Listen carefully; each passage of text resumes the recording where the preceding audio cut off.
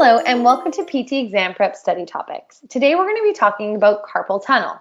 Are you able to list the contents of the carpal tunnel? I'll give you a few seconds to think about it. Now this can be a difficult subject for some, as there are 10 structures that pass through the carpal tunnel. You may think, what are those 10? Well, the important thing to note is there are 9 tendons and 1 nerve. We have 3 separate muscles that go through it, but we have 9 tendons, 4 of which come from the flexor digitorum profundus and 4 that come from the flexor digitorum superficialis. The last is the flexor pollicis longus. Our nerve that goes through is the median nerve. Thanks for joining us and stay tuned for more information on the carpal tunnel. Are you looking for help to prepare for your upcoming exam? Head over to ptprep.ca where you can learn all about our courses. If you still have questions, shoot us an email at info@ptexamprep.ca. Thanks for joining me today.